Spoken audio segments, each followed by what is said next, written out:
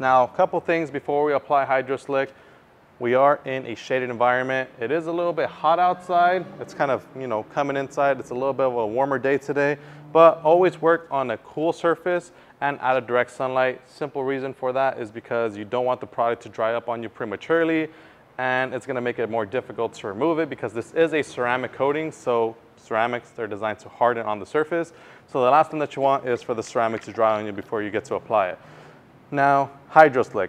HydroSlick is a ceramic coating HyperWax. So basically, we've combined the properties of a ceramic coating with the familiarity of a traditional carnauba wax. So for those of you guys out there who have applied our product like our butter wet wax or any kind of liquid yellow carnauba wax, basically we want to mimic the exact same application style. All you need to do is grab a brand new microfiber applicator. Don't use an old janky one that's dirty and has all kinds of rocks and twigs embedded on it. Grab yourself a brand new applicator because trust me, the brand new applicator is going to save your life. That way you don't scratch your paint with any old applicator that you may have lying around.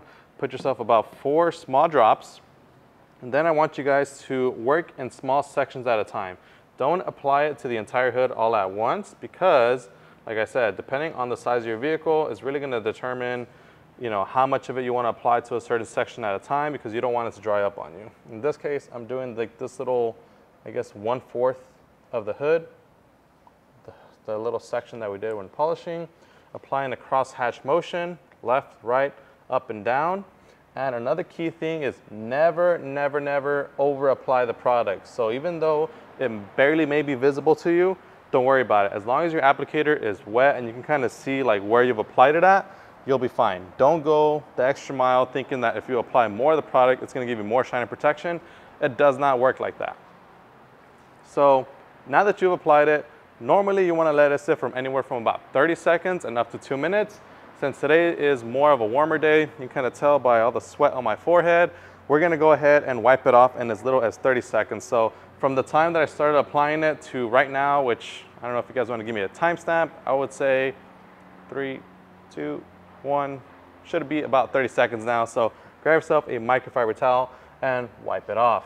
Now you'll know that you did it right because whenever you start wiping it, it should come right off very easily. You'll know if you did it wrong if it becomes very sticky. If you feel it's sticky, you're just gonna have to bear through it because you may have over applied the product or you applied it onto an unprepped surface. So that's usually just because the product gets embedded on the surface, like on the contamination. If you didn't clay it and polish it, odds are that the product may have stuck onto those contaminants and it's a little bit rough to apply.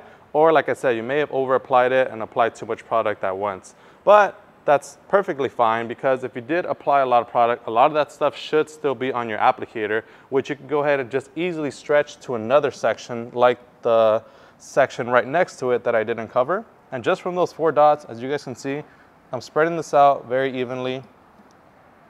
Left, right, up and down in a nice cross-hatch even motion because the more even you have it, the better. And well, that is basically curing right there. One thing I do want to talk about is your choice of towel. Now you guys may be wondering what towel I'm using. Now this towel right here specifically is a professional grade microfiber towels. One side has a short pile and the other one has a high pile. Now normally to remove HydroSlick, I recommend using the short pile. This is a lot easier to go ahead and remove the product. And then if you want to go ahead and buff off any excess, go ahead and simply grab your towel, flip it to the other side. I like folding it in 4s and buff off any remaining residue sitting on the surface. And just like that, you've applied HydroSlick to your vehicle. It's not that hard. Really the hardest part is getting to the point where you actually start applying it because if you think about it, you gotta wash your car, dry it, clay it, polish it, prep it with our Wipeout surface cleanser, and then the easiest part is applying HydroSlick.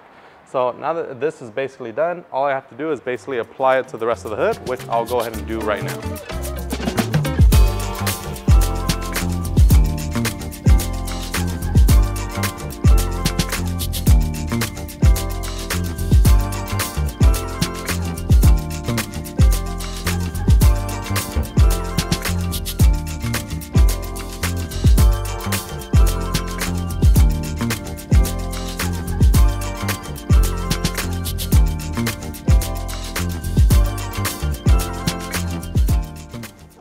So now that we're done applying HydroSlick onto this side of the hood, now it's time to let it cure. So in order to let it cure, we want to go ahead and just let this sit. Don't touch it, don't spray anything on it, don't wipe it down, don't look at it. I mean, you can look at it, but just don't touch it. And we're gonna allow that to sit for 3 hours at minimal, and then we're gonna come back and show you guys the results. Now, really what we're gonna see as far as the results is that the right side, the coated side, you're gonna see some intense hyperactive water beading, as opposed to the left side, which is untreated, unclayed, unpolished. That's still gonna be sheeting, kind of like how we show at the beginning of the video. You'll see it just sheeting water, the water sticks to it, and that's not a good thing, because the water is sticking to it, then the contaminants that land on your vehicle are as well. And as you guys can see, or not really see, but I can go ahead and feel it with my hand right now. And one thing I'll tell you right now is that this thing is super slick. Like, my hand's just like hovering all over this paintwork that we just applied our HydroSlick to. And that is a great thing. It's actually gonna get much slicker once it fully cures. So we're gonna let that cure for about 3 hours, and then we'll come back and show you guys the results. One thing I did wanna bring up is if you do wanna apply a secondary coat, such as if you wanna layer your protectant, then we would recommend that you wait at least half an hour from your first coat, after wiping off the first coat before applying a secondary coat, and then the process just restarts. So after you apply that secondary coat, you wipe it off, give it 3 hours, set a stopwatch, whatever you wanna do.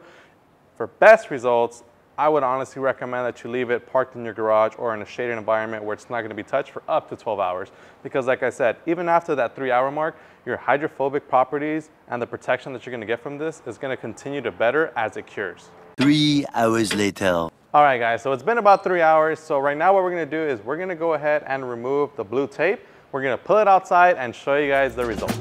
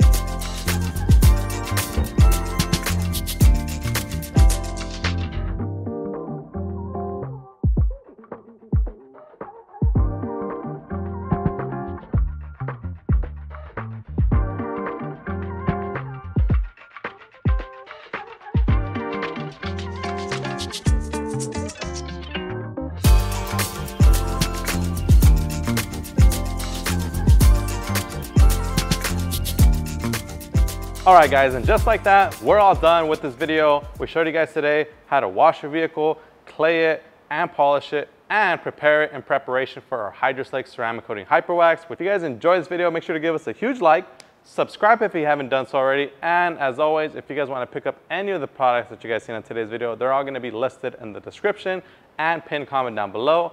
And if you guys want to pick it up in person, you can pick them up at your local detail garage store. As always, my name is Joey. This is Chemical Guys. We'll see you guys next time.